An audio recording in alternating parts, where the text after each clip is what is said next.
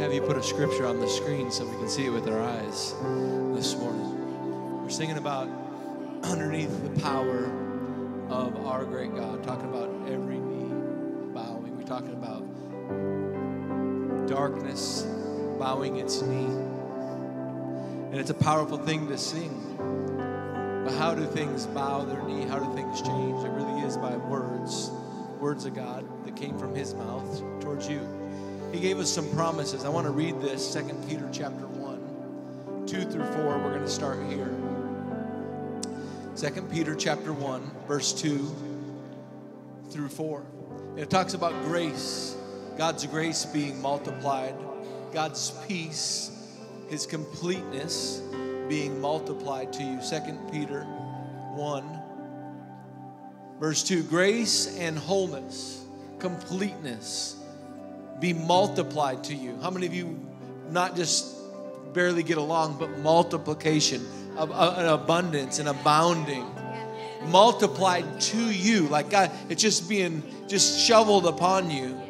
This is what it says, to you in the knowledge of God and our Lord Jesus Christ, by which, let's see this next verse, as his divine power has given us all things that pertain. So this power we're talking about, underneath the power of our great God, we're talking about darkness bowing its knee. We're talking about grace and peace being multiplied to you. His power has given us all things that you need for life and your life in him. God, and life in God, through the knowledge of him who called us by his glory and virtue. Next verse tells us how. He says, by which he has given to us exceeding great and precious promises. These promises, his promises to you, the promise of the darkness leaving is because you hold a promise in your heart. And not only do you hold a promise in your heart, but he's keeping his word and watching over it to perform it. That through these promises, you may be a partaker. You can you receive what his divine nature and escape all the corruption that is in this world. It's a powerful, this is a powerful set of verses here. That God has given you and me promises for our children, promises for our body, promises for our mind, promises for everything you face in life. We were singing that song, I thought, sometimes we don't know what promise to grab, and I grabbed my phone and I grabbed our app, our Beyond Church app, and if you go onto the Connect Center, there's this thing that says resources, and on the resources there's all these different things that we have. One of them is this: help for when you don't know. You know, that's what I find is the darkness that comes is when you and I don't know. And I clicked on that, help for when you don't know. And I found out that for when you fear and worry, there's all these scriptures here. Mom, when you're afraid, Dad, when you're afraid for fear and worry, there's all these promises here. When you need healing in your body, wow, there's all these promises just right here. When you're struggling to walk in love or receive love, there's the promises of God's love. There's what about who God says about you when you feel like you're just who you are, what he says about you. What about when you need some strength? What about for your mind? What about when you need wisdom and guidance? What about when you need financial or material needs and you're struggling to figure out how to? Well, there's promises just right there. So, Father, we just thank you this morning for your promises to fill our hearts. Lord, we're asking you for your words to be bigger, that we would grab a hold of those and that you would grab the other end and bring into this place grace and peace to these lives, multiplied to us, a multiplication of grace, strength, power, and just peace, nothing missing, nothing lacking. Whole families in the name of Jesus. We thank you for it in Jesus' name. Amen, amen, amen. Grab a chair this morning. Thank you, Lord. Happy Mother's Day. I'll tell you, Mother's Day is a wonderful day. There's nothing like a mama's love. I'm able to look through and care for. How many of you know that's probably one of the hardest things there is? I know for a guy, is just to continually just care for and do the things that so many times get overlooked. And there's a strength and that comes out of love. Those hard things, those patient things. It's mama's love. So, hey, a couple announcements before we do our receive our tithes and offerings this morning. Want to give you the first one would be this. Hey, starting point. I guess I could do if you're new here. Hey, welcome if you're new here. I'm Pastor Nate. Glad to have you. Man, it's a good weekend, right? But anyway, if you're starting point, if you're new here, one of the ways that we just find out a little bit more about the church is we have this starting point. It's you can go on our website, or if you download or Beyond Church app, it's right there. And there's just what it is it's some videos, some short videos, multiple short videos to let you know who we are, maybe some doctrine things, and just the youth, our youth ministry here, our children's ministry, also some things that would help you in your walk with Christ, just some basics. Our heart is more than anything is that you would grow and fulfill the destiny or the reason for which God created you. Sometimes we get stuck in just coming to church, but we're not just in a sense a number, like we're an individual. And God has a destiny for you. And you find that as you discover who He is, you'll find that who He's created you to be, and you'll be able to put those gifts into play and at work for your life. So anyway, starting point, jump that in there if you want to find out a little bit more about who we are and get plugged in. Daily Bible reading, we're in Acts 6, and today's ketchup, not to be confused with mustard. This weekend that's terrible. Yeah, thank you, Lord.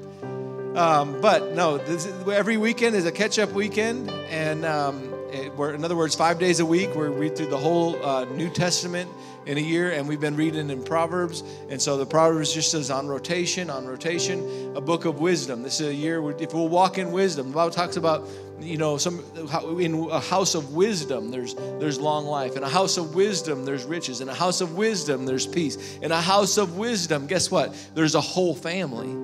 In a house of wisdom. And so we're reading Proverbs every, over and over and again. It's about 10 times this year. But Acts chapter 6, jump in. Man, I really believe Christians should read their Bible. And not just hear what a pastor says about it. But it's full of life. It's full of life. So jump on that. It's on the app. You can always just jump in and see where the plan is. And then this coming 2 weeks from today, we have a Memorial Day picnic. This is always one of my favorite times of the year, mostly because of turtle races, right? And you're like, what the heck is turtle races? Well, we started the turtle races a couple years ago at a Memorial Day church picnic that we had at our house, and we're going to be doing turtle races again, except for this year, rather than having blow-ups and ponds, we're going to rent out the water park. It was available that weekend, so we were excited, like, hey, let's go to the water park. But we're still going to do the turtle races, and we're going to barbecue beforehand, bring some sides. And anyway, 6:30 to 9, really 6 to 9, not 6:30. That's actually wrong. So 6 to 9, we're going to start eating around 6, and then 7 to 9, the water park is rented out. So, hey, turtles are crossing the road all the time right now. So moms and dads, this is a great day great 2 weeks to grab that turtle, build a little home for it, and save it. Paint the number on the top. It's the cutest thing last year. Somebody used sticky tack, a toothpick, and a little flag, and they numbered their turtle. It's so cool. Anyway, and we have prizes for the turtle winners. Dad, Mom, you can enter too, not just the kids if you want your turtle, but just get some turtles, and we put them in this ring, and then they race. Anyway, it's the highlight of my year, honestly. So come be a part of that if you didn't have Memorial Day plans, or if you, we're going to have church like regular on Memorial Day weekend morning, and then kids can get a nap, and then Dad can get a nap, and we can come and barbecue and have some fun, belly flop, right? All right, and then one thing, this last Wednesday night, we had bingo night. How many of you were here for bingo night? Yeah? That's so awesome. Bingo night was great. Cakes sold good. Cookies sold good. They tasted good, but they had a purpose. And that purpose was ultimately that whole night was about helping send kids to camp, youth camp and children's camp. And we raised over, drum roll please, $13,000. And every dollar, every dime, every penny of that goes to bring the cost of camp down to send kids to camp. So we just throw that and divide it out and send it into all of the kids that are signed up to go to camp, and it'll be a blessing and to sow into their spiritual lives, their destinies. How many of you know you're getting in on the beginning of a destiny? That's a special thing, special thing. So if you have your Bibles this morning, I want to take a moment to receive our tithes and offerings. And Pastor Evan's going to be ministering this morning, I believe, on the love of God in our whole family series. But this morning, I wanted to take just a moment and receive our tithes and offerings, maybe a little longer than normal. And that's sometimes when it's time to give, we give and we're thinking just dollars. You know, the Bible tells us in Matthew chapter 6, verse 21, that where your treasure is, there your heart is also. So we know that your treasure is a locator of the heart. But there's also another locator of the heart. And this is what we're going to talk about this morning, just for a moment, and that's our words. The Bible tells us that in Proverbs, it talks about our words are the locator. Out of the abundance of our heart, our mouth speaks. And do you know that you and I we can give dollars, and the Bible says that locates our heart, but did you know words also locate our heart? And there's something else that we're to be giving to God when we come into his house and when we sit before him, and that's glory. We're to be giving God praise. We're going to be magnifying him. We're to be giving him praise for what he's doing, what he's done, for his promises, and we're to hold faith in our heart. So I wanted to talk this morning. There's actually 4 verses we're going to just click through, and we're going to give God glory, not just $1 this morning. As we give, we're going to give him glory. We're going to talk about what he is doing. And so I wanted to go through a little bit right here. Actually, that would be 5 verses if we included that one there. But Matthew chapter 17, verse 20. This is a passage. It says this. It talks about the size of our faith. Okay, and it says this. He replied, because you have so little faith. So let me give you the setup here. There's a scenario where the disciples are trusting and trying to do what God told them they are to do. Anybody trying to do life right now and trying to do what God told you to do? Anybody from their heart trying to apply what they know to do? Anybody? I think everybody here is trying, and so many times we fall short of what we're trying to do, and we're struggling, and then what sets in is questions and fears and torment and not measuring up and all of this kind of stuff. And what's happening here is the Lord had told them to cast out demons, go, but they couldn't do it on this one. And what happened is this demon made a show. When they spoke to it and commanded it to come out, it made a show. How many of you know sometimes when you're standing on the word of God or you're standing on a promise of God, it says this, but it sure looks like this. It looks completely different than what the word says. And so what it does is it causes you and I to back off of what God said we could have or said we could do. We back away because of what we see.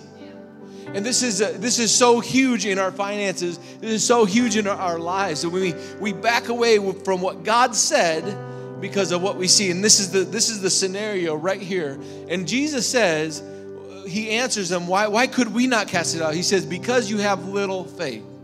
Because you have little faith. Now, we know also that as you go on, he says, truly I tell you, if you have faith as small as a mustard seed, that's pretty small. So do they have just absolutely no faith? No. Little there refers to how long you're willing to hold on to what he said. How long are you willing to hold on to what he said? The Bible tells us don't grow weary in well-doing, because in due time you will harvest if you faint not. The Bible talks about his word being like a seed. He says that so many times it's just choked out. It wasn't a problem with the seed. It was choked out by the cares of this world, or it was picked up because by the enemy because it had no root, or it dried up because it had no root. He said, no, because of your little faith, you've only held on for a little while.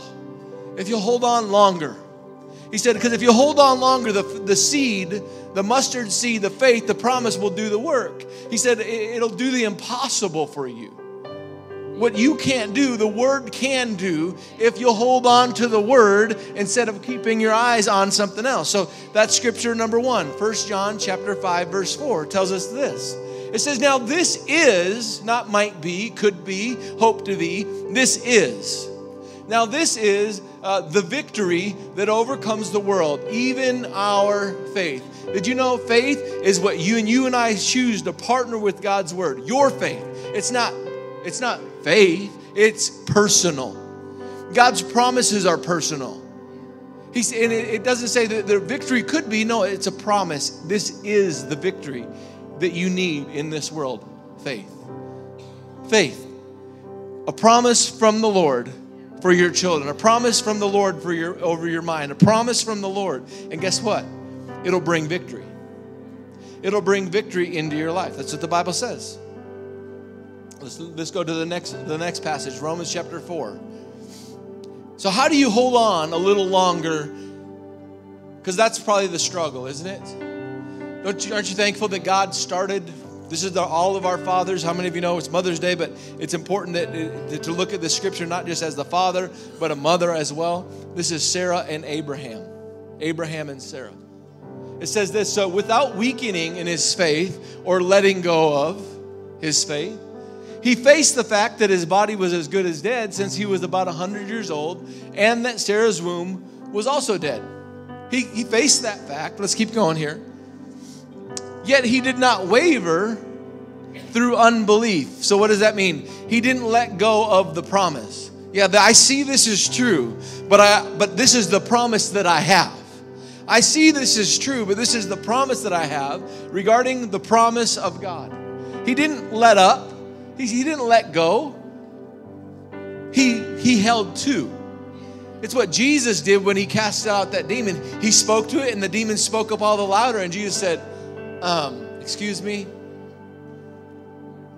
Come again? I'm not moving. You're moving. The mountain's moving.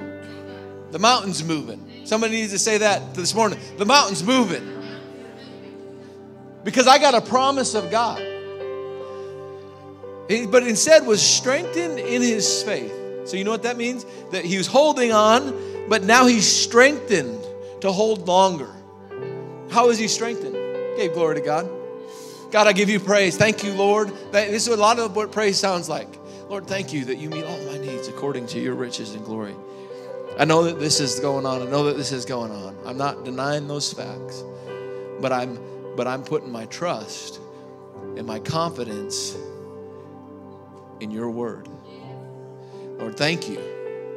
Thank you for your promise. Thank you. Thank you, Father. Thank you that you're causing all things to work together for good. Thank you for favor. Thank you for a multiplication. Thank you for whatever it might be. I'm telling you, there's promise for you. Next verse.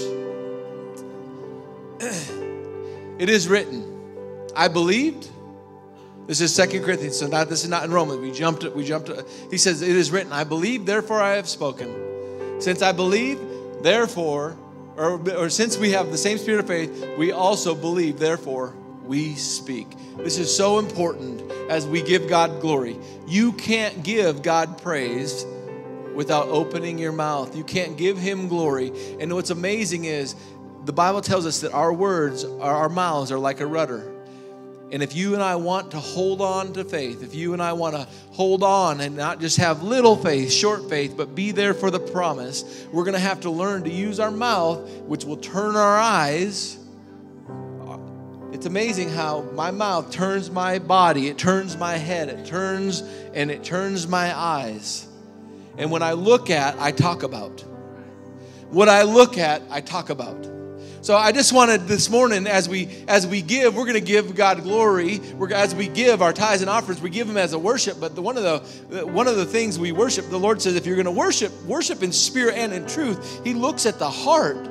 He looks at that. Let's not just only say, oh, well, we're just going to give some money here. No, let's give God let's make sure that our words and both are acknowledging him as who he is. Unlimited. a promise that pertains, we just read that, 2 Peter chapter 1, 2 and 4 through 4. He's given you a promise. He's given us a promise. Amen. Amen. So Father, we just give you glory this morning. We say you are big enough. You're strong enough. Father, you're good enough. We thank you that the promise is you came to us with the promise. You came to us. And you even told us concerning care. You said, give me that care because I'll care for you. Lord, this morning we cast cares on you. We just cast cares on you. We say, oh, Lord, thank you for taking that and caring for that for me. Thank you for taking that and caring for that child. Thank you for caring for that and caring for our house and our well-being and our future. Lord, thank you for that. We give that to you and we take your word. Lord, if we're needing a promise, I'm asking you, we're asking you for your word, your promise this morning. Your promise to be given to us. Holy Spirit, bring it to our path. Bring it to our remembrance. Show us in your word what you said concerning every one of our days and our futures. Hope. Hope in this house. Hope in these hearts. Hope in these eyes. Hope in the name of Jesus. We thank you for it. We thank you for it. We commit these tithes and these offerings, Lord, to your work, to your service. We thank you. We lift them to you, even just a multiplication. And I thank you that you said that you rebuke the devourer. And you'd open the windows of heaven and pour out blessings that there's not even room enough to contain. Lord, that's your word. We give you glory for that. Windows of heaven opened. It's right here. It's just right there. The windows of heaven opened into homes, opened into lives, exceeding abundantly above all that you could ask, think, hope, or imagine. Thank you, Lord. We give you honor in Jesus' mighty name. Amen, amen, amen. Go ahead and give this morning.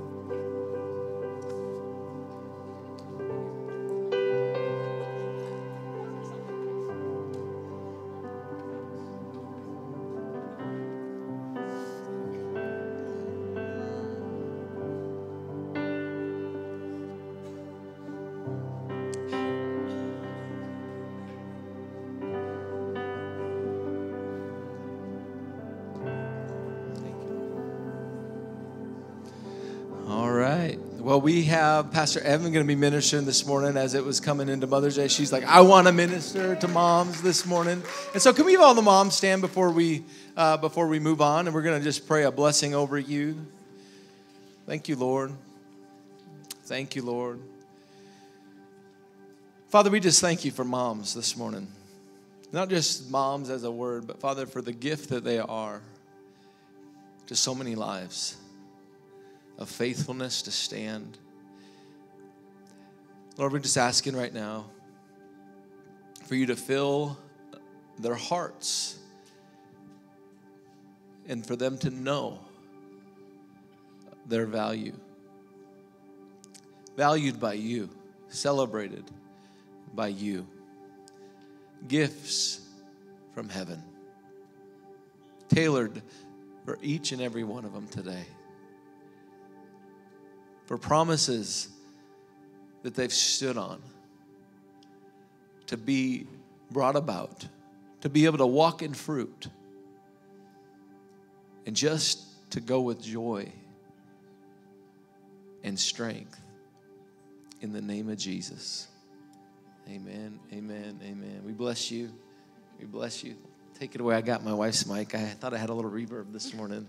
And so, yeah, shoot. All right. Thank you. Well, are you glad to be in God's house this morning? Amen. I'm believing for strength in my voice, okay? So you can believe with me. All right, well, we're going to talk on the love of God. And as I was just praying and seeking the Lord for this service, really the word that came to me is forgiveness. So we're going to hit on that a little bit.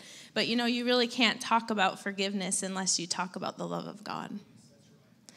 The love of God is what enables us to walk in forgiveness. And, it was so cool because the worship team, we had practice this past Thursday night. And in talking with April and stuff, and she just had texted me earlier in the week when we were going over the worship set, and she said something about the last song, There Is Power. And that the very last part of that song says, in the name of Jesus, there is healing. In the name of Jesus, there is freedom. And that phrase just so stuck out to me, and she kind of mentioned, if we need to flow with that for a little bit with healing. And man, when she said that, it just went off on me, because this was really what I saw for today, is healing's going to take place.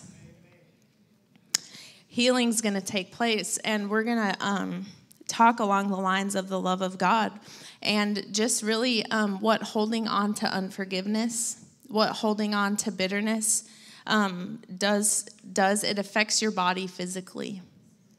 And so there's a lot of people, and I've seen it before. I've seen ministers talk about it with people that, they don't necessarily have to come up and get hands laid on them. Once they receive the word on how much they're loved, on how much they've been forgiven, and they choose to forgive that person that maybe they've held on to something for years, the healing manifests in their body from simply just coming under that commandment of love and forgiveness. So I just believe that this morning, that as the word comes forth, that healing's going to manifest. Amen. And so we may kind of have the team come up a little bit. We'll see how we flow there. But I just saw that for just to make some heart adjustments. And for some of you, you may think, I'm fine. I'm pretty good at forgiving. I don't need to forgive. Well, you'll face a moment in your life when you're going to need to forgive. We all do, right? And sometimes it can be easier than other times. But I just believe, like I said, healing's going to take place today. Amen? So can we expect that this morning? Okay, so we're going to start here in John 13, 33 through 35. And we have quite a bit of scripture this morning, but how many of you know faith comes by hearing, and hearing by the word of God? And so I just want to encourage us this morning to hear the word with fresh eyes, fresh ears, and not to think, I know the topic on the love of God. Or, I know this verse, I've heard that before. And we would all be silly to think, I've been there before, where someone's speaking on something, or maybe even the Lord is showing me something, and I'm like, Lord, I've heard that before. And we can become just so familiar with stuff. And what happens then is there's no faith there, and we don't receive from it. So if we want to receive from it, we have to hear this morning that his word is life, and it's to me. And there's something in it. Every time I open up the word, every time I hear it, there is something God is wanting to say to me. Amen. So John 13, 33 through 35 says, little children, I shall be with you a little while longer. You will seek me. And as I said to the Jews, where I am going, you cannot come. So now I say to you, a new commandment I give to you, that you love one another as I have loved you, that you also love one another. By this, all will know that you are my disciples if you have love for one another. And so I just want to highlight this morning, that part of that vision statement, preaching Jesus, everyone, everywhere, every day. Some of the greatest ways that we can preach Jesus, and that it says what? That others will know that you're my disciples, is if we have what? Not just love for people out there. It doesn't say that here. What does it say? That we have love for one another. And sometimes, especially, we're still in this whole family series. And, sometimes the hardest people to love are the ones that we're with more. You know why? Because we're familiar. We think that, have you ever been where it's like, if someone else was around, you wouldn't have lost it like that? Have you ever noticed that? Maybe your kids or your spouse or something does someone does something. And you have people over at your house, and it's just like, if they weren't here, I would. You're lucky they're here right now. But you know what? Those moments, it shouldn't matter who's around. Why? Because we have the love of God on the inside of us. Okay, Romans 5:5 says this, "Now hope does not disappoint because the love of God has been poured out in our hearts by the Holy Spirit who was given to us." So aren't you thankful that the love of God has been poured out in your heart? It's not your own natural love. It's a divine heavenly love that's been poured out in your heart. And I love that word, poured out. Guess what that means? You're not lacking in love. It's been poured out to you. 1 John 4:15 through 16 says, "Whoever confesses that Jesus is the Son of God, God abides in him and he in God." Aren't you thankful for that? "And we have known and believed the love that God has for us. God is love, and he who abides in love abides in God, and God in him." So what do we see here? God just doesn't act in love. God is love. He is that love. So the kind of love God is shed abroad in our hearts by the Holy Spirit. John 13:34 says this, that a new commandment I've given, that you love one another. So how many of you know sometimes we can hear that word commandment and we don't like it so much? Or we can just kind of skim over that. But how many of you know he's given us the commandment to love? That means if we are following him, we are to obey what he's asked us to do, and he does not command us to do something that he doesn't enable us. Aren't you thankful? So sometimes we hear the commandment of love, and God's commanding us to love, but it's not from our own natural ability to love because we fall short. But how many of you know, and we've all been there before, where you want to react in a situation, you want to do something, and that love of God is just constraining you. It's telling you to hold back. It's telling you to forgive. It's telling you to bless. It's telling you to love. What is that? That's not your natural flesh. That's the love of God in you. Amen. And how many of you know in our families, love is so important? Love is so important. To have a healthy family, to have a healthy flow, we have to have the love of God in our homes. And that's not to say that we're perfect. We all mess up. But aren't you thankful that he forgives us, he cleanses us and washes us? And love is something, we're going to talk about this in a moment, but love is something we grow in. We're to cultivate and grow. It's been put there. But how many of you know, I think I talked about my garden, I don't remember when it was or who I was sharing it with, but we planted asparagus, and if you know about asparagus starts like super teeny tiny. And asparagus isn't something that you enjoy the first year and hardly the second year. Really, it's years 3 and on, where if you grow it, you're able to harvest it. So guess what that means you have to do for the first couple years? You have to tend it. You have to weed it. So I could say that asparagus has been put in the ground there. I planted it. And I would be silly to think if I never tend it, if I never weed it, if I never fertilize it, if it never gets sunshine, if it never gets water, if I'm not watching over it and tending it, I would be silly to go, well, why is it, I planted it, it's been put there, why is it not working? Well, what would everyone say? Well, silly, you got to tend it. You have to do something. And how many of you know the love of God's been put in our hearts? It's there. I don't have to work it up. But I do have to cultivate it. I do have to tend it. I do have to watch over it in order for that love to flourish and to grow. And how many of you know love in Galatians 5, it tells us that love is a fruit of the Spirit. And how many of you know I don't get fruit just because I want fruit? And I don't get fruit just because I plant an apple tree. I get fruit because I plant it, it's in the right conditions, it's in the right soil, and I tend it. Well, the same is true with the love of God. It's there, but we have to grow and tend it, and we have to exercise it. That means what? I can't just know that I need to forgive someone. I have to actually exercise that and do it. And then what happens when I forgive that person? The love of God grows in me. And then you know what? The next time it's a little bit easier. Or we could say believing the best about someone. You may struggle in that area. Well, you know what? You ask the Lord to help you, but then you have to put action to that. And when thoughts want to come contrary to not believing the best about a person, you're going to have to exercise your faith. You're going to have to exercise that love muscle. Because how many of you know, when you were born again, your spirit was made new, but your body and your flesh is still your body and your flesh. What does it say? That we're to crucify our flesh, crucify our body.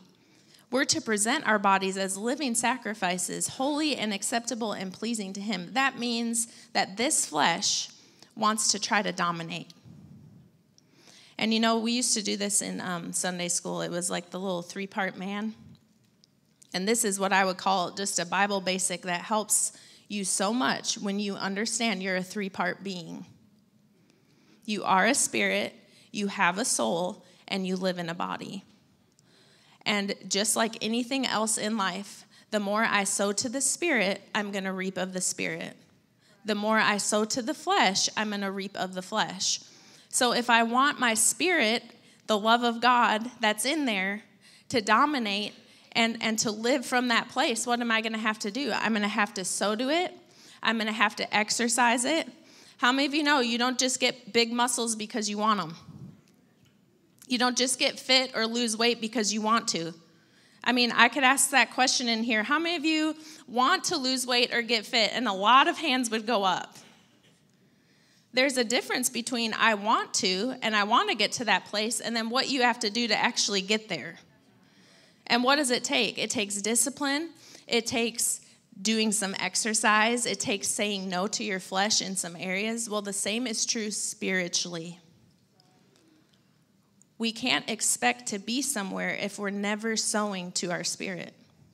If we're just constantly feeding our flesh and allowing our flesh to dominate, allowing our flesh to make decisions, well, I want this, so it's going to be this way. Well, I'm just a whatever personality, so I just tell it like it is. Well, I just, flesh. That's being flesh dominated. You may tend to lean that way, but you don't have to. You can grow out of that. Aren't you thankful that we don't have to stay fleshy? I almost taught on that too. Childlike versus childish. We are to be childlike. We're not to be childish. So there's some things that as we grow up spiritually that are supposed to fall off of us. And the Bible talks about, now because you walk in the Spirit, now because you're dominated this way, let that fall off. In other words, the more I grow with Him, the more I begin to look like Him, the more that stuff falls off. I don't have to try to make it fall off. It just falls off. The same with your body. When you exercise, when you eat right, you're not trying to make it fall off, the weight. What happens? It just starts to fall off because you're exercising, you're working. Well, the same is true with our love walk. We have to exercise it. But aren't you thankful? Again, I'm not saying it's in our own ability to do it. But there is action to our faith. Okay.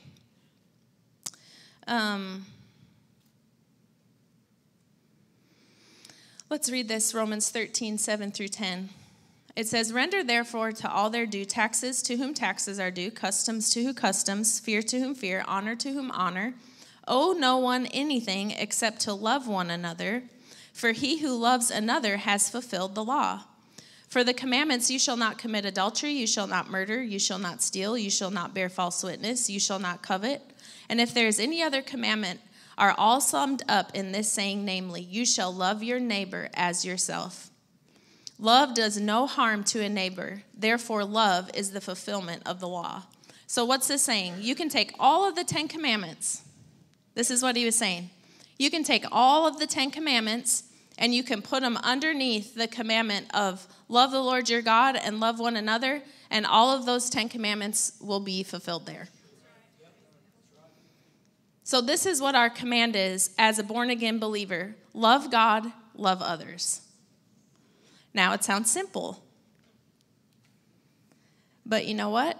The temptation comes to be offended at God, to be offended at people. The temptation comes to all of us, doesn't it? But we have the choice. Aren't you thankful? The enemy can never steal your choice.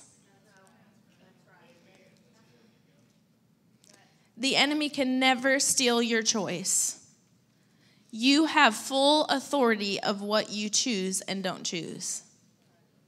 You know, that saying, well, they made me do that. Well, they just made me. If I wasn't raised like that, I would be, Stop. You have a choice. The enemy wants to convince you that it's someone else's fault. It's someone else's. You have a choice in what you choose in your life. So this is something that we see here, that the only debt I owe is to love someone else. That's the debt that I owe, is I owe love to other people.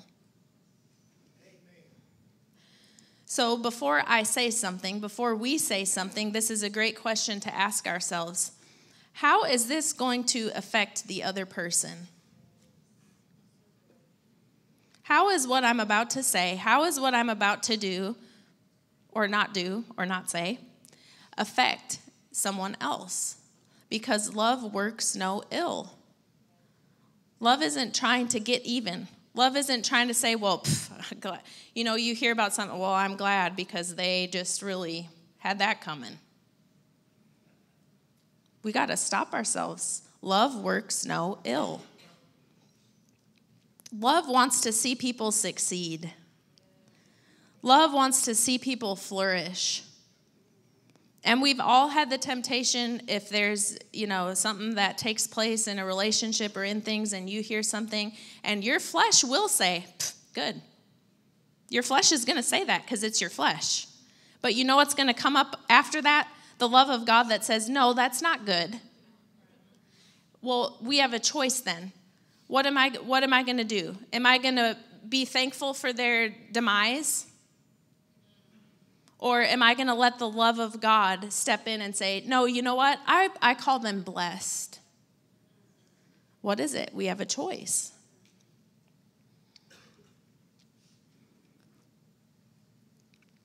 Let's look at 1 John 3:14.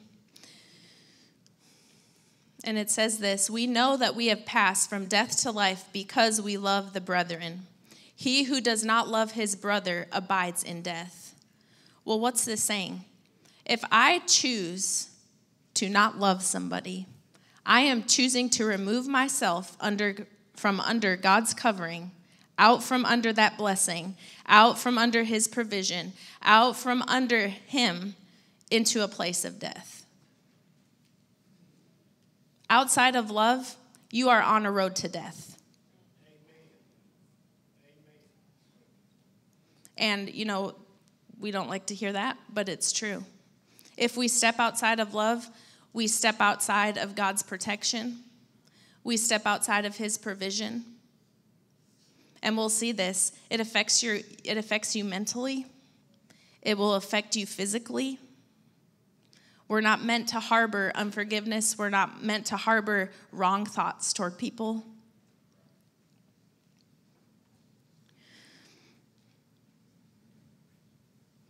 So he didn't say here that the love of God has been shed abroad in your body and flesh. You still have the same flesh. We talked about that, didn't we? It's been shed abroad in your heart by the Holy Spirit.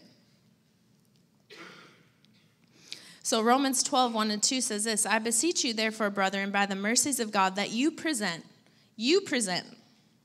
say that, I present my body as a living sacrifice, holy, acceptable to God, which is your reasonable service. And do not be conformed to this world, but be transformed by the renewing of your mind, that you may prove what is the good and acceptable and perfect will of God. So what do we see here? We see a couple things. That I am to present my body as a living sacrifice to God. Guess what that means? Sacrifice. That means I have to sacrifice. It hurts. In order to walk in love, guess what it's going to do? Really, really, really, really hurt your flesh.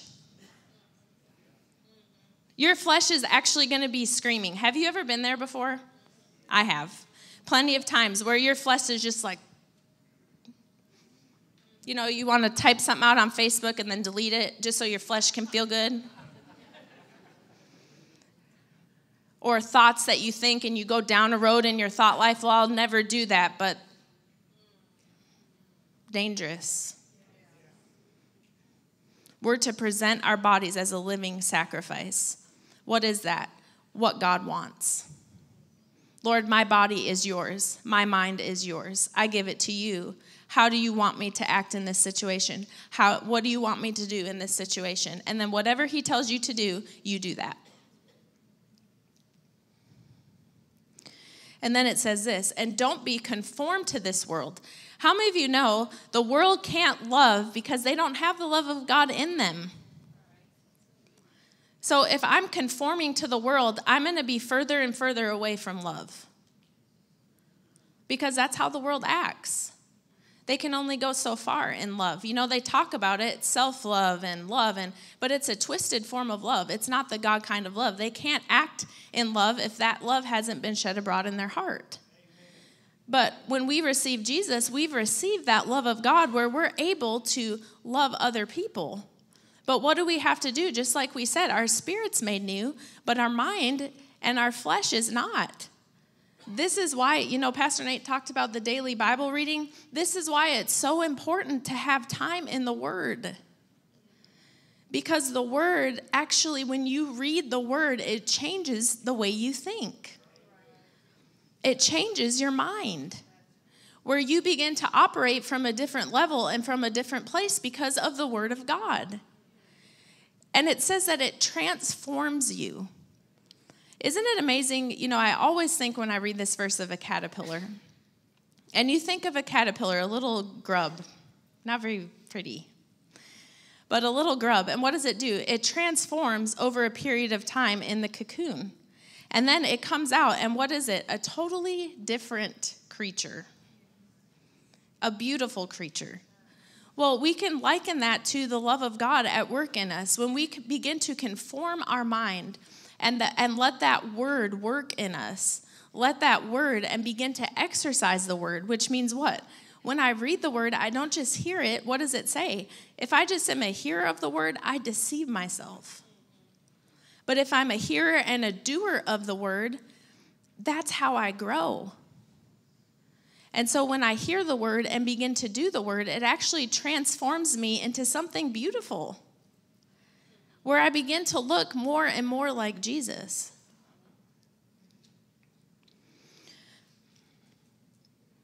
Okay, so let's take a look here at the love chapter, and we're going to read this out of the Amplified. So how many of you want to have a successful life? Only a couple hands. Let's ask that again. How many of you want a successful life? How many of you want a successful marriage? Even if you're not married yet, in your future, you want a successful marriage. How many of you want a successful family? Okay, well, we're going to read right now how to do it. Okay? Because at the very end of this chapter, it tells us this: love never fails. And I want to encourage you, don't look to the natural to determine if love's working. We're not to look at what we see in the natural. Don't look to the natural to tell if love is working. I have to have faith in this promise that his love never fails. When I love my spouse with the God kind of love, that love never fails. When I love my children with the God kind of love, that love never fails. Okay, so 1 Corinthians 13, and we'll read, can we just do 4 through 8? It says this, love endures long. And I want you to just hear this and picture this. This is the very love that you have on the inside of you. And you know what helps me is to know when I read this love chapter, this is the love that God has for me. First, we have to understand when we read love endures long and is patient and kind, this is who God is to me. And when I know that this is who he is to me, I can be that to others. So it says this, love endures long and is patient and kind. Love never is envious, nor boils over with jealousy, is not boastful or vainglorious, does not display itself haughtily, is not conceited, arrogant, or inflated with pride. It's not rude or unmannerly. It does not act unbecomingly.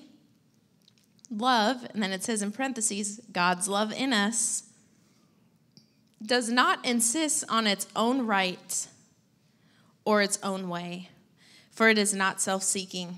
So in our marriage and in my family, when I come in and say, bet, tell me, how does that go for you? That's just like taking a match and just, whoosh, right? Well, I'm having it my way because da-da-da-da-da-da-da. That's not love. And you know what? Guarantee you, if you're born again and you take a moment to listen, the Holy Spirit's going to be scratching you saying, stop, stop, stop. And you know what keeps us from not stopping? Pride. Well, I'm just all the way there, so bless God, I'm just going to keep on going. Why? Because our flesh likes it. Truly. When you're on a tangent and when you're on, your flesh likes it because it's your flesh. But the Holy Spirit's in there like, stop. And you know what you can do mid-sentence? Stop. And you can say, you know what? I'm sorry. That wasn't the right way to do it. And if you have to go to another room to cool off for a minute, that's okay. It's better than spewing. It's better to let the love of God constrain you until you can get his heart for the situation, his heart for the person, his heart for your coworker, his heart for your spouse. Okay, it's not self-seeking, which means it doesn't always have to be my way for it to be good. I can prefer someone else once in a while. It's not touchy. This is a big one, especially for females.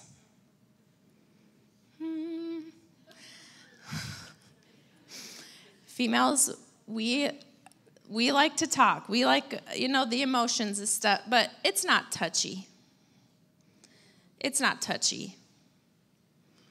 Someone shouldn't look at you wrong and it causes you to go into a tizzy. It's not touchy. A coworker frustrates you and then you go to your other 5 coworkers. It's not touchy. Love knows how to restrain itself. Love knows, honestly, when to keep our mouths shut. When to not say something. When to not get into all of the drama that's going on. And you know what? Spiritually mature people know when to be quiet.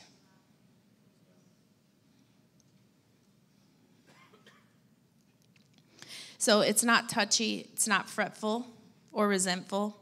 It takes no account of the evil done to it. It pays, I love this, pays no attention to a suffered wrong. Did you know what so-and-so did to so-and-so? Do you know what so-and-so did to me?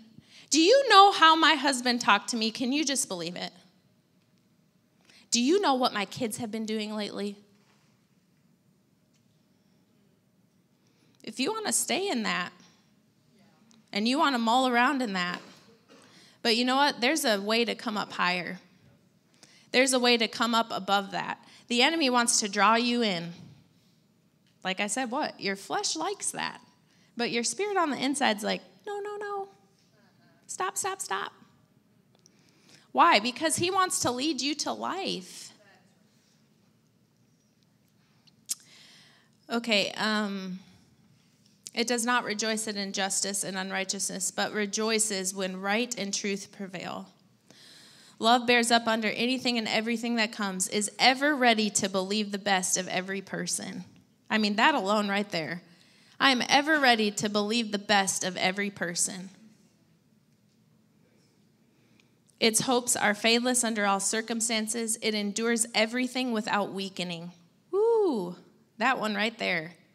It endures without weakening. You know what? You can keep on loving. I didn't hear a lot of amens, but it's true. You can keep on loving because God's love in you is not weak. God's love in you is strong. You're able to do it. Even if it's years and years and years, it's not weak, it's strong.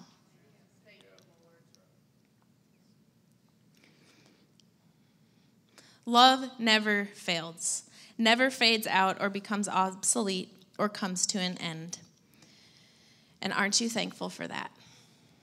That his love in us and through us never, ever, ever fails. Just say that. His love never fails.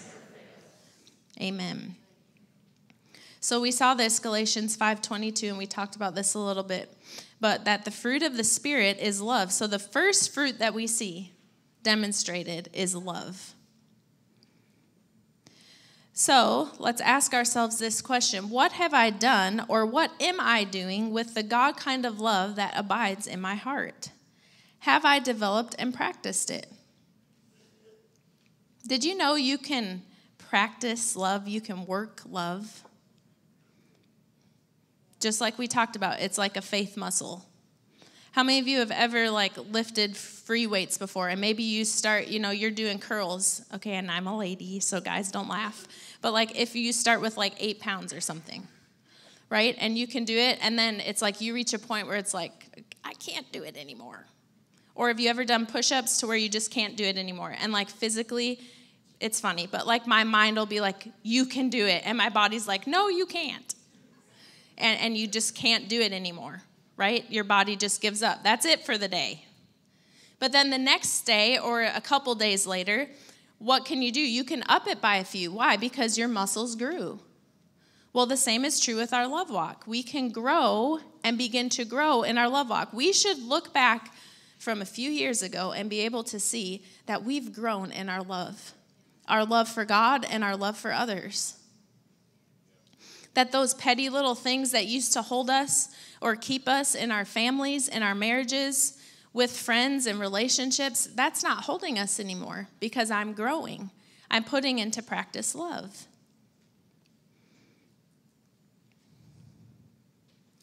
So the love of God in your heart won't be developed unless you exercise it. And guess what? Other people help us exercise it. What do they say? If I'm by myself, I'm man, I'm really good. But when I get around other people, I'm I really need some help. Right? But you know what's awesome is God knew we'd be with other people. And God made each and every person different. Different ways of thinking, totally different. But that doesn't mean that we can't love people. It doesn't mean we can't get along with people. You can get along with anyone and everyone, and we should. I'm not saying you have to be best buddies with them, but I am saying the love of God for people should flow out of us. So the love of God won't constrain you unless you let it constrain you. It doesn't just work automatically. You have a part to play in whether or not God's love ever grows and develops in your life. So we hear about this often, the love of God, and we read the love chapter, but then we have to put it into practice. So love grows when it's cultivated. In the same way that farmers have to nourish the seeds they've planted for their crop to grow, we must care for the love God has planted in our hearts so that it will grow. And once we sow that love into other people's lives, we must still watch over and cultivate it for it to produce a harvest. So to grow in the love of God, we must think and act in line with love. And Philippians 4:8 tells us the way love thinks. So let's see that. You must replace the negative with the positive. You do that by immersing yourself in God's word. For example, every time you see someone who's wronged you, does everyone in here have someone who's wronged you? Raise your hand. We all do, right? So when you see someone who's wronged you, instead of thinking badly about them, think on the good. Instead of that, thinking of what that person did to hurt you, remember what the Bible says. Great peace have they which love your law, and nothing shall offend them. Aren't you thankful that we don't have to be easily offended? We can look at someone who's hurt us and offended us and frustrated us, and truly, I'm not saying it's overnight, but I am saying the more you practice it, truly your heart will begin to change for that person. So here's what I want to say, and how I've done this in my own life with people who may have hurt me or said things about you that weren't true. And I remember one time going through something, and it was a pretty big deal, and I wanted to just justify myself and say, no, that's not true, it's lies, it's lies, it's lies. And I remember almost audibly, I remember where I was in our old house in my kitchen. And I heard the Lord say, I am your defender. Don't say a word. My job is to love them and to pray for them and to get my heart healed and to get my heart in the right place. My job isn't to try to, I can forgive before someone ever apologizes.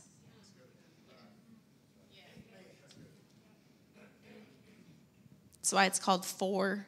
It means it goes ahead. God already forgave you when he sent Jesus ahead of your sin. So if I'm acting the God way forgives ahead. That means I may be best friends with someone. That means we may be getting along great, and down the road something happens. Well, guess what? I already need to know forgiveness is down the road. That's how God acts. That's how God loves. And it's not within me, it's within him. But what do I have to do? In that moment, my flesh was like, I want to do something. I want to defend myself. I want to say something. It's not true. But you know what? The love of God in me said, hold it. I'm your defender. And you know, he spoke to me, and sometimes we think, yeah, you're my defender. You're going to get him, God. You hear that, right? Well, he's my defender. He's just going to zap him. Again, flesh, which is what I thought. Yeah, you're my defender, God. That's right. And he stopped me again. That's not how I defend. You know how he defends love. And so what did I have to do? I had to exercise. I had to put it into practice, which means when my flesh wants to do something or not do something, I have to do what God's love is telling me to do. Because why? What did we see? Love never fails. Okay. So gardens, like we talked about, my little asparagus out there, I weeded it. And guess what? It's time to weed it yet again. Our whole garden. I almost actually took a picture to show what happens when you do not tend your garden. So we're going to get out and tend it. But this is it. Weeds spring up easily. In our lives, things spring up easily that want to cause us to step out of love. But you know what? If we just keep in the Word, keep listening to the Holy Spirit when he prompts us, keep a tender heart. You know, one of the worst things that we can do, and I've talked to our staff, I've talked to our leaders about this, is because we're called to love people, we have to love openly and freely, which means this: there is going to be hurt. In your family, there's going to be things that people say to you or do to you that hurts.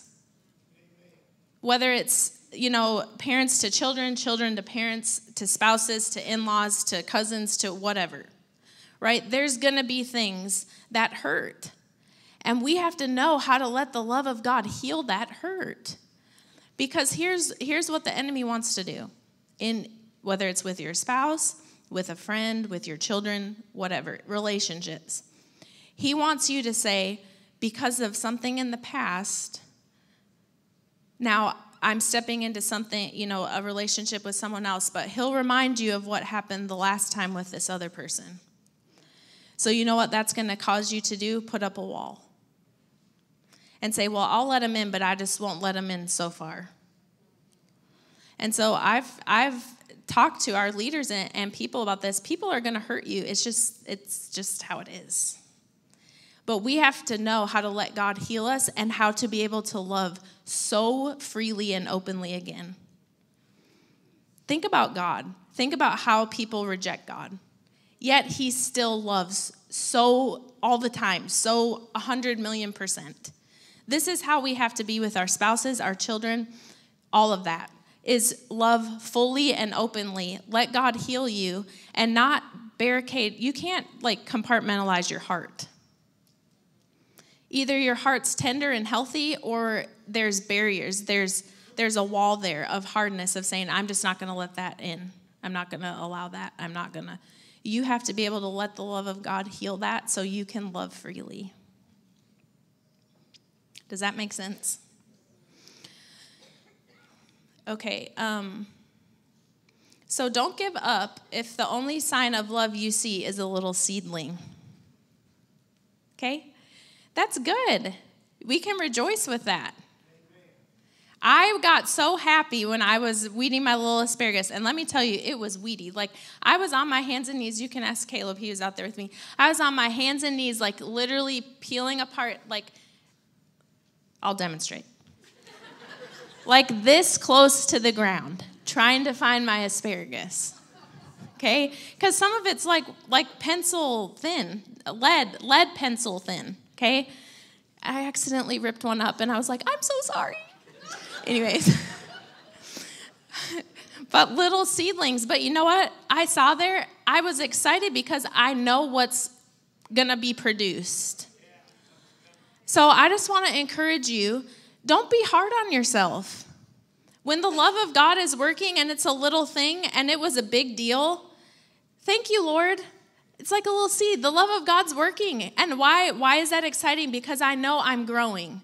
And I know years down the road when I keep doing this, my love will be bigger. And I'll get a harvest of the fruit of love. Okay. So we're going to just look here at just a couple things of ways that, let's just talk here. We're going to just talk for just a moment on forgiveness because this is so, so key. Love and forgiveness go hand in hand. You cannot say that you're walking in love if you're holding ill or a grudge or aught in your heart towards someone else. Then you're not walking in love. And we want to convince ourselves sometimes that, it's not that big of a deal. They just kind of annoy me. It's okay. That's a big deal. Because guess what? The enemy will be sure to continue to feed that. And then it's not just going to be that person. It's going to be that other person. And then before you know it, it's a big, why? Because it's like a weed that's not tended to. What happens to a weed that's not tended to? I can't just look at my garden and go, it's no big deal. Just a little weed. I'm going to come out 2 weeks later and it's going to be a big deal. So the enemy wants to convince us that little thoughts that we think, little stuff that we have in here, it's not that big of a deal. I mean, it's not like you want to kill them or anything. It's a big deal. It's a weed that we have to pull out. So forgiveness and bitterness can become roots. Okay, so talking about gardening again. We've had a garden, and there's some weeds that the little roots, it's like so easy to pull up. And then there's other ones where they look easy to pull up. And you go over and you're like, and it's not coming up. And I'm like, Nate, Matthew, Samuel, someone, come pull this weed up. Why? Because its roots have gotten. This is bitterness. This is unforgiveness. If we allow it, it will be rooty. And the rootier it gets, the more hold it has on us. So this is why it's so important to release people. Let them go. It's like that song. Let it go. Let it go. Right? And why can I do that? Because of the love of God. When I realize how much I've been forgiven, when I realize the debt that I owed, I can forgive.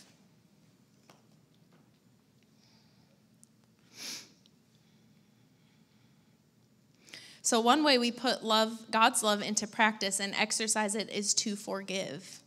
Love must be exercised. Okay, Ephesians 4:32 says this, and be kind to one another, tender-hearted. I love that. You know, it's interesting. It says tender-hearted before forgiving one another. You know why? Because anytime there's unforgiveness, it's hard. It's a hard heart. It's a hardened place. But right before this, it says that you be tender-hearted. For forgiveness to come, you have to tender your heart, tenderize it. Well, how do we do that? With the love of God, with giving over to the love of God. And when I am tender-hearted, I can forgive. Tender-hearted, forgiving one another, even as God and Christ forgave you. So we forgive whether people forgive us or not. Whether they apologize or not. Whether they say they were wrong or not. Because God is love and love forgives. Hebrews 10:17 says, their sins and their lawless deeds I will remember no more. So guess what? God is saying the sins of you, the sins of what you've done, I don't remember it anymore. So if we're operating in the God kind of love, the kind of love that forgives also forgets. If I'm truly operating in the love of God, it means I'm not holding it over that person years later. If I forgive, I forget. Because that's how God operates. And you can do that because God's love is in you. So God furnishes the love for you and I to forgive with. And like we talked about, if you go by your flesh, your head, your feelings, that is a mistake. And it will always lead you down a wrong path. But if you tap your heart, if you tap what the Holy Spirit's telling you to do, it will always lead you to love. Always. If there's something there that's telling you to retaliate, if there's something there that's telling you to just say it like it is, or you got to tap again, because the love of God will tell you to be kind. The love of God will think of the other person. Colossians 3:13, bearing with one another and forgiving one another. If anyone has a complaint against another, even as Christ forgave you, so you also must do. Sounds like another command, doesn't it? That we must do it. We must forgive. So we're going to see what, when we're not walking in love, when we're walking in unforgiveness, how many of you know it actually hinders things? And we deceive ourselves if we think we're walking around with it and it doesn't affect us. It affects us. So let's look at some ways that this can affect us. So unforgiveness or not walking in love, holding on to a grudge, holding on to something, it can hinder our prayer life. Okay, let's look. Mark 11:23 through 25. It says this, for surely I say to you, whoever says to this mountain, be removed and cast into the sea, and does not doubt in his heart, but believes that those things which he says will be done, he will have whatever he says. Therefore, I say to you, whatever things you ask when you pray, believe that you receive them, and you will have them. And we're always like, woohoo! I can speak to the mountain and tell it to go. Whatever I ask can be done for me, but let's look at the hinge point here. And whenever you stand praying, if you have anything against anyone, forgive him. that your Father in heaven may also forgive you your trespasses. So what do we see here?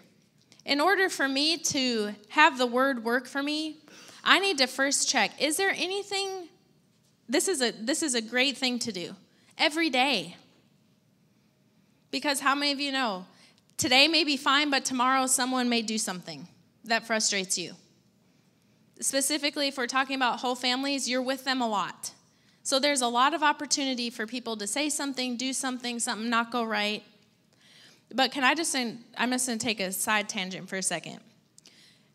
It is so important to guard your home with strife. And don't give it a moment.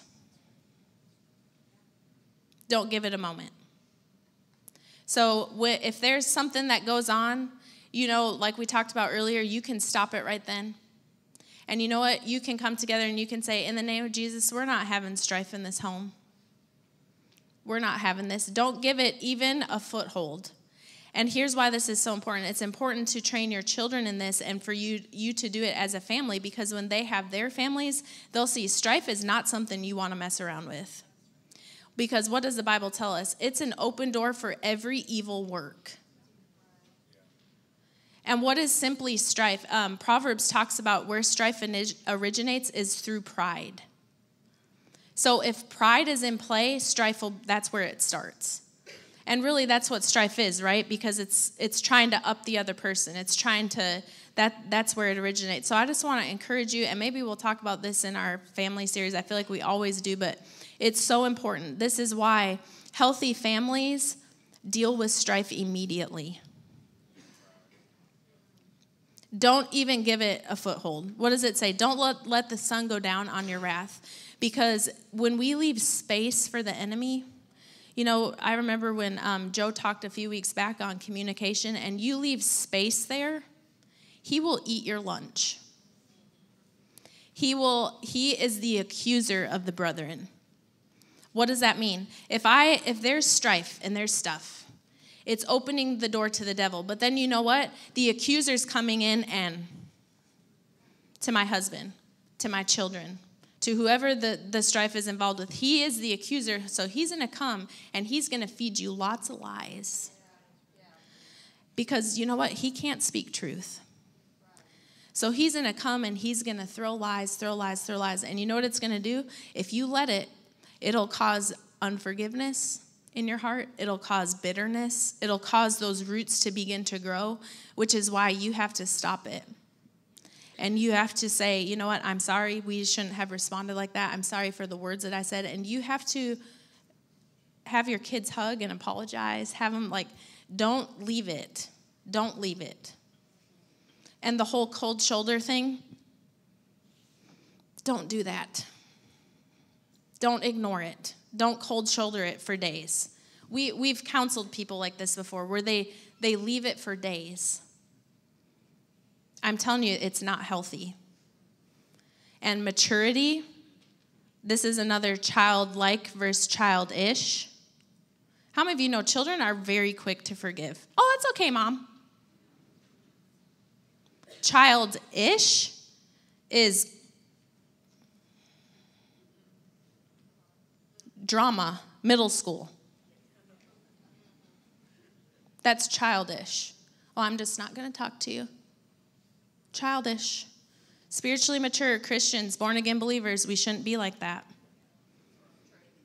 We should be mature enough to have a conversation with someone in love to restore back the relationship. And if it's up to me, I'm going to do everything. I can't control what someone else decides. I can't control what they do. But as far as for me, I can determine in my heart, and I can do everything within my power to help restore that. Right? Okay, so we saw there that your prayers can be hindered. Your prayers can be hindered if we're holding on to bitterness and unforgiveness. So what do we need to do before we stand praying? We forgive. And you know what? It's so simple. You know what's so simple? It's just an act of forgiveness from your heart. And you can come up You can be in your car driving. You can be wherever. And the Holy Spirit prompts you to say, you need to forgive that person. And you know what? All it takes is, Lord, I forgive them. 3 words, 4 words. Lord, I forgive them. And you know what? Don't think because you have feelings that say otherwise that you didn't do it. Because the enemy will surely come, something will happen where it wants to flare it up again. And you know what you answer that with? I already forgave them. I already forgave them. I'm not allowing that. I already forgave them, and I love them. We don't go by feelings. We go by what the word says, right? And we forgive. Okay, on the other topic of forgiveness, forgiving yourself. How many of you know sometimes the enemy wraps us up because we have a hard time overlooking our own faults and our own mess ups? But how many of you know forgiving others also includes you? Forgiving yourself.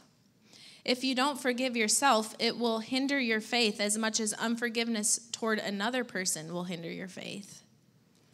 So how many of you know it's important to forgive ourselves? And you know what the enemy wants to do? Bring up the past. That accuser wants to come and paint pictures of your past. Paint pictures of what you did or didn't do, or how you responded and you shouldn't have, or what you said and you shouldn't have said that, or you shouldn't have done that. And you know what that does? That hinders your faith. But you know what you can say? Lord, I forgive myself because I know you've forgiven me. And don't let the enemy paint those pictures of past that keep you in bondage.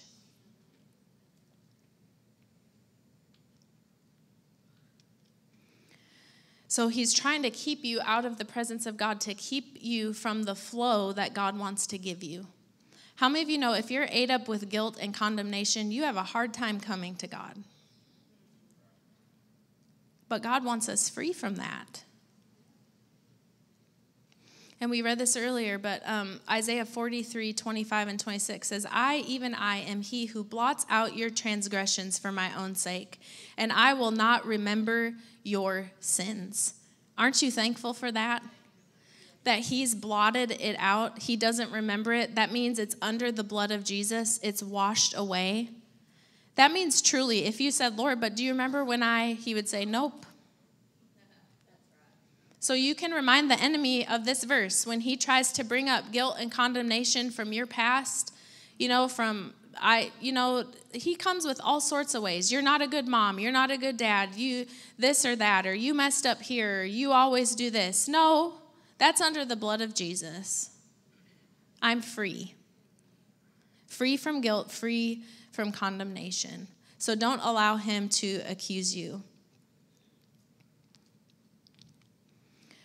Philippians 3, 12 through 14, and this is Paul talking. He said, not that I've already attained or am already perfected, but I press on that I may lay hold of that for which Christ Jesus has also laid hold of me.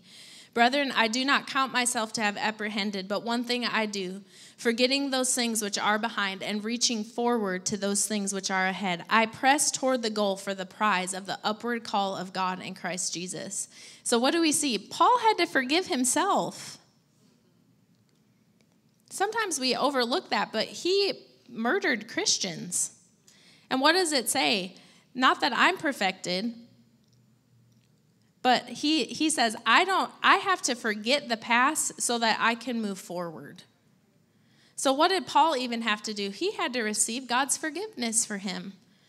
Because if he didn't, he wouldn't have fulfilled the call that God had on his life. It would have kept him in bondage. But you know what he had to do? He had to forget, and then he had to move forward. So you're able to forget by the power of the Holy Spirit, by the love of God that's greater than guilt and condemnation. Did you know that? The love of God is greater than that. So you can forget and you can move forward. And then one of the other areas, so it can affect our prayer life, but it can also affect your health. Unforgiveness, resentment, bitterness. Have you ever met someone who's a bitter, resentful person? It doesn't take long before you realize, because it shows all over. And how many of you know there's actually health problems and things associated with holding on to unforgiveness and bitterness? And I want to read, I want to encourage you, and I tell our staff and leaders this, but Love the Way to Victory. This is by Kenneth E. Hagin. I encourage you, get this book and keep it on hand. I call it my perennial, which means I read it every year. It's important, and it's so, so good. And he has so many stories in here that I'm just like, wow. Just the amount of the love of God that was working in him. And I say love of God in him because he learned how to tap it and cultivate it. And I was listening to him, and he talked about when he was 17 years old, and he was going and just preaching. And it was during the Depression, and he said I think he said JCPenney had like 3 different classifications of shoes, like, what was it, good, better, best, or something, and in price ranges, and he said, I could never afford the best, but I could afford the good, so I got like 3 pairs of them. And he said how he wore out his shoes, just going and preaching. But he said, I remember walking on that dusty road in worn down shoes, and I remember telling the Lord, I will always walk in love. I'm making a determined purpose to always walk in love. And, it just blessed me because we saw it. And we were there the last year that he ministered at Bible school, and we were in his class. And Pastor Nate and I, we were funny. We got to sit in the very front row, and all of our friends were like jealous. How'd you get the front row? I'm like, I don't know. God just loves us. But we got in the front row. And so every day we try to walk out because he was pretty like methodical in when he would walk in and when he'd walk out. And so we'd always want to walk out just so we could walk by, be by him when he'd walk out. And and part of it was because of the love of God, truly. We would just be in awe, like he would walk by and you could just sense the love of God. And I just remember thinking, I want to be a person like that, where the love of God is just so on display, where people don't notice other things besides, they just love well. If that could be said in our homes, if that could be said in our church family, they just love well. What a beautiful picture. I don't even know why I'm crying. We just talked about this last night in our house. Goodness. I said I don't cry except for when I'm on stage, and then the boys were telling Nate how much he cries when he ministers. Because he was saying, I don't cry, and then we're all like, I know. I said, well, only on the stage. And he said, I don't even do it that much. And Samuel's like, Dad, you do it like every week. He said, not every week. And anyways, we were doing like 7 out of 10, 4 out of 10, whatever. I think we got down to 4 out of 10, 5 out of 10. I said, well, I guess pretty much me every time. I'm not a crier, but it's the state. It's the anointing. It's the love of God. Okay, so I just wanted to read just a couple things shut that out of this book. Sorry, let me find it.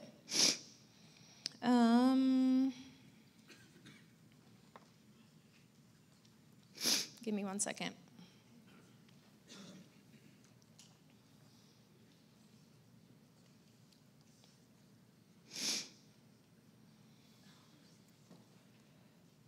Okay, he says this.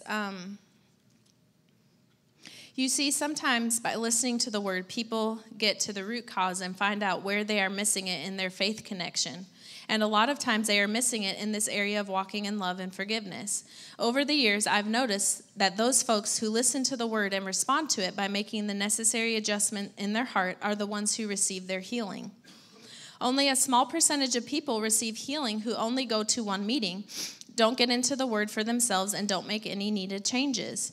For example, a woman came to my wife and me after a meeting once and said, I've had stomach trouble and a respiratory problem for some time. I decided to go to every one of your services and get in the healing line at the end of the week. She had already been to almost every leading healing evangelist in America at that time, but had not been healed. This woman said, toward the end of the week, I began to realize that before I could get into the healing line and expect God to do something for me, I was going to have to get my heart right by calling my brother to ask him to forgive me. She went on to explain to my wife and me that she and her brother had had a disagreement 25 years before. They had not spoken to each other since, yet they both claimed to be Christians. This woman checked up on the inside and realized, This woman checked up on the inside and realized she still harbored resentment and unforgiveness against her brother from something that had happened 25 years earlier. She had recently been filled with the Holy Spirit, but she had been saved for many years. If she had been listening to her spirit, the Holy Ghost would have led her to reconcile with her brothers years before. Sometimes it takes some people a long time to change, but it doesn't have to. They could change sooner if they would just learn to walk in love. Anyway, she called her brother long distance and said, I just want to call and ask you to forgive me. I was wrong. See how simple that is? He said, I'm so glad you called. I was thinking about calling you. You weren't to blame. I was. I've been intending to call you to ask you to forgive me. They each finally agreed to take 50% of the blame. She told him that after the meeting, she was going to fly to New York to visit him. She told me later that after she got things right with her brother, she felt a deep sense of peace and well-being on the inside. She lay down to take a nap before the evening service. Later, she told my wife and me, when I woke up, I couldn't find a trace of any kind of sickness. I mean, every symptom and every pain completely disappeared. She said, I've never felt so good in all my life. All my stomach problems have disappeared, and so have my lung problems. She said, I came all the way down here to the meeting, and I never did get in the healing line, but when I forgave my brother and got things straightened out with him, I got healed. The moment she started walking in love, she could claim God's promises about healing. Over a period of many years, I've had person after person tell me the same thing. They had to forgive someone and get the situation straightened out before they could receive their healing. Some of them were even terminal cases. One man told me, my doctor said, you'll be dead in 30 days. The man just made the necessary adjustments in his heart by getting rid of every bit of ill will, animosity, and unforgiveness, and he's healed and still alive today. I never did have to pray for him or lay hands on him. Think about that. He was healed of terminal cancer when he exercised forgiveness. In more than half a century of ministry, I've dealt with thousands of people who needed healing. Not all at one time, of course, but I'm talking about dealing with sick people on a one-to-one basis over a period of many years. I've known people who got in the healing lines of nearly every leading evangelist of the day and still did not get well, especially in days gone by when there were healing revivals everywhere. Then I've seen those same people make a trip to the prayer room and get their heart right with God. Then you didn't even have to pray for them. Their illnesses disappeared completely.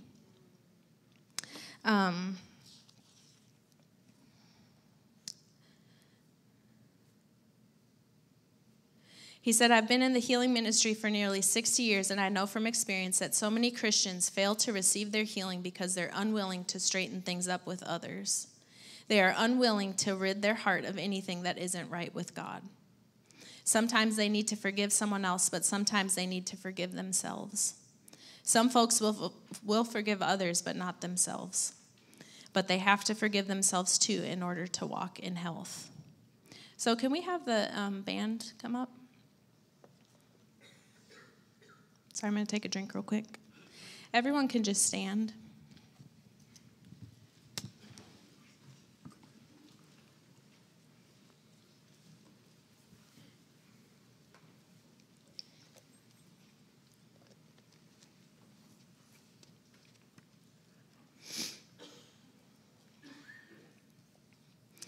There's another one that I didn't read, but this was of someone who said that she hated her mother-in-law. And he talked to her, and she just said, and she was actually a pastor of a church. And he said, so, this is something that we're not immune to it. in the lives of anyone. It's a choice to walk in love. And anyway, so she was saying, I hate my mother-in-law, I hate my mother-in-law. And he told her, when you say that, he said, now say that again. And they were sitting at dinner. She said, I hate my mother-in-law. And he said, when you say that, what happens when you say that? She said, well, there's something there that kind of just doesn't feel right. And he said, that's the love of God wanting to come out. And so he talked to her about just the love of God and practicing the love of God and forgiving. And eventually she did, and she forgave. And they came over to, I think she called her mother-in-law and called a couple of her sisters-in-law, and anyway, had everyone over for dinner. And then she asked Brother Hagin, would you come over for dinner with us and join us? And so he said most of the time, sometimes he'd get a lot of that, but he said, the Lord told me you need to go. And so he gave her, he said, as I was driving there, he said, the Lord just gave me a scripture for her and what I was supposed to tell her. And she had, I don't know if it was a daughter, I think maybe a daughter or a granddaughter that was dealing with like epileptic seizures. And the specialist doctor said out of all the cases he'd ever seen, this one was the worst. And so Brother Hagin came, and this lady was there, and he shared the scripture with her about loving and all of that, whatever the Lord told him to tell her. And he told her, you go over to your daughter or granddaughter, whoever it was, and I want you to say, devil, you take your hands off of my daughter. I walk in love. This family walks in love. And so she walked over, and the daughter was having a seizure at the time. And she walked over, and she said, devil, you take your hands off my family. We walk in love. And she had been making steps toward that. And immediately the seizure stopped. And she never dealt with it again. And they actually said later on that she ended up being like super brilliant and went on to do things and actually came to his meetings and stuff later on, that little girl. So what the enemy was trying to do was not just steal the destiny of that mom, but he was trying to steal the destiny of that family. And so this is why it's so important not letting strife in our homes. It causes symptoms. It can cause it. And I'm not saying that the only reason someone's sick is because they have bitterness or unforgiveness. I'm just saying this is one of the ways. And you'll know. The Holy Spirit will prompt you to say, forgive that person. And you know how many people's lives and bodies have been saved that they didn't even know about simply by forgiving and because of loving. And so if we could just dim the lights, if you don't mind. I just saw this as we, just everyone close your eyes this morning. And I saw this. We'll just take a couple minutes here.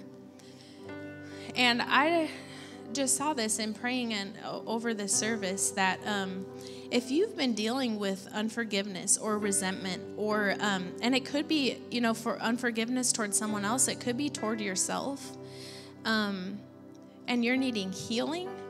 You're needing healing in your body, in your mind. I just saw opening up the altar, and I just want to encourage you. We talked about cultivating love, and we talked about how unforgiveness can hinder, stepping outside of love can hinder your faith. It can hinder your prayers. It can hinder health in your body and in your mind. And so, there's always, like we talked about, there's always an action. We're always to put action to our faith. And so I just saw that this morning, that your action is to come forward and to just come before the Lord at the altar. And I don't want you to be embarrassed. This is freeing.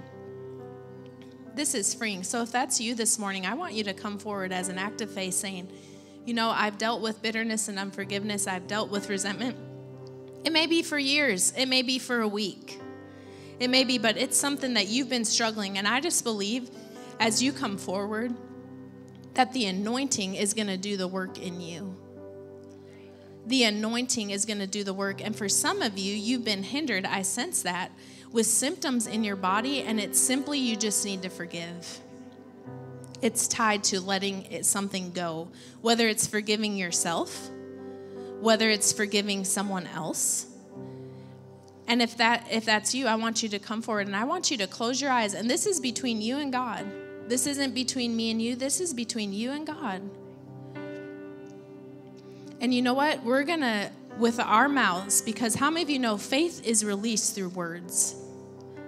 So you made the step to come forward this morning, but now we're going to take another step, and we're going to release our faith through words. And you know, words steer your life. Words direct your life. And I believe every one of you are up here, and every one of you are going to walk away free. Because what did we read about this morning? That God says, He doesn't remember. He doesn't remember. And you know what? Unfortunately, you know who does remember? People remember sometimes. But you know what? When people want to bring it up, when the devil wants to bring it up, you can just remind him, Lord, nothing's more important than your word over me. And your word over me says that I'm released, I'm forgiven, that my sin's been removed as far as the east is from the west, that you've forgiven me greatly so I can forgive others. I can let you heal my heart. He's so great at healing hearts. So everybody, let's just say this with our own mouths. And if you're up front, I want you to just lift your hands. That's just an act of surrender to the Lord this morning. Thank you, Lord. Thank you, Jesus. And I want you to, we're going to use our words. I want you to picture who you need to forgive. If it's yourself, if it's others, if it's more than one person, I want you to picture them in your heart. And then I want you to say this, Lord, I forgive them. Say it again, Lord, I forgive them. Now I want you to just see you release them. Just release them. Release that situation, release that person. And Lord, we just apply the blood of Jesus over each and every person here in Jesus' name. We thank you, freedom in this house. We thank you for healing in bodies in the name of Jesus. Is there anyone up front here that needed healing? Was there anyone? If you'll raise your hand, I just want to lay my hands on you if you need healing. Is there anyone? You? Thank you, Lord. We thank you, healing in Jesus' name, in the name of Jesus. Thank you, Lord. Healing, freedom in Jesus' name. Freedom in Jesus' name. Released. Thank you, Lord. Thank you, Lord. Thank you, Lord. Thank you, Jesus. Healing in the name of Jesus. In Jesus' name. Thank you, Lord. Broken. That assignment broken in the name of Jesus. Broken in Jesus' name. Thank you, Lord. Healing in Jesus' name. Healing in Jesus' name. Freedom. Yeah, he thought he had you. He thought he had you. You're free. You're free. Free to run, free to do all he's called you to do. Oh, thank you, Lord. Thank you, Lord. The call of God. The call of God. The call of God. Thank you, Lord. No longer bound. No longer bound. In Jesus' name. Thank you, Lord. Thank you, Lord. In Jesus' name. Freedom in Jesus' name. Freedom in Jesus' name. Loosed. Loosed and let go. Yeah. Joy. Joy. Joy. Joy. Joy in all he's called you to do. Joy. Oh, thank you, Lord. Broken. Oppression and depression broken in the name of Jesus. Freedom. Freedom. Thank you, Lord. Freedom in Jesus' name. Freedom in the name of Jesus. Joy. Joy. Oh, thank you, Lord. No longer held. No longer held. No longer held. You're free. You're free in Jesus' name. Freedom in Jesus' name. Thank you, Lord. Freedom in Jesus' name. Freedom. Freedom. Thank you, Lord. Loved. You're loved and valued. You're loved and valued. You're loved and valued. And he sees you. Thank you, Lord. Thank you, Jesus. In Jesus' name. Freedom, freedom, freedom. Thank you, Lord. Thank you, Jesus. Thank you, Lord. Blessed. Blessed. Spirit, soul, and body. Spirit, soul, and body. In Jesus' name. Blessed. Thank you, Lord. Thank you, Lord. I'm just going to lay my hands on everyone. Thank you, Lord. Freedom in Jesus' name. In Jesus' name. Thank you, Lord. And I just heard, you watch who you listen to. You watch who you listen to. You guard the gates. Thank you, Lord. Guard those gates. You know what they are. Freedom. There's a source there. And once you shut the door to that source, to that voice, you'll see clear again. Thank you, Lord. Thank you, Lord. Thank you, Lord. In Jesus' name, healing. Healing. Thank you, Lord. Healing in Jesus' name. Healing in Jesus' name. Thank you, Lord. Thank you, Jesus. Healing in Jesus' name. Healing in Jesus' name. Restored, brought back. Restored and brought back. Restored and brought back. Yeah, what the enemy meant for evil, he's turning around for your good. Thank you, Lord. Thank you, Lord. Oh, the joy, the joy, the joy. Thank you, Lord. Freed, freedom, freedom, freedom. Yeah, love never fails. Love never fails. You just keep loving. You just keep loving. It never fails. It never fails. Thank you, Lord. The love of God. The love of God. Thank you, Jesus. The love of God. The love of God. Thank you, Lord. Penetrating. Yeah, you just release that. You just release that. What's been holding you, no longer. Free in Jesus' name. Free in Jesus' name. Thank you, Lord. Forgiven and free. That's your testimony. Forgiven and free. Forgiven and free. Thank you, Lord. Thank you, Jesus. Thank you, Jesus. Yeah, you can. Through him, you can do all things. Through him, you can do all things. Through him, you can do all things. Say, I can. I can. I can forgive. Released in Jesus' name. Thank you, Lord. Broken. Broken off. In Jesus' name. Thank you, Lord. Thank you, Lord. Let's just lift our hands to him this morning. Oh. Thank you, Lord. Thank you, Lord. Thank you, Jesus. Thank you, Jesus. Thank you, Jesus. Released. Released. There's a peace there now. There's a peace there now. And you watch God begin to move on your behalf. Thank you, Lord. Thank you, Lord. Thank you, Jesus. It's a faith thing. It's a faith thing. You can. You can. Thank you, Lord. Thank you, Lord. Not on how you feel, not on what it looks like, but by my Spirit, says the Lord. By my Spirit, freedom. Freedom there.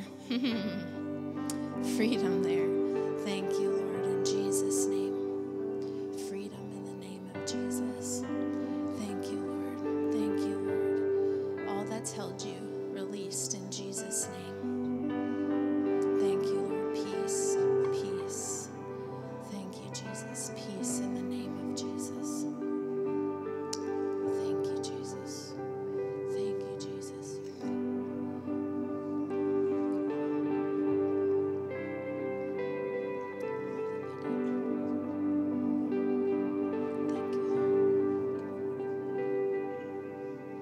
Thank you, Jesus.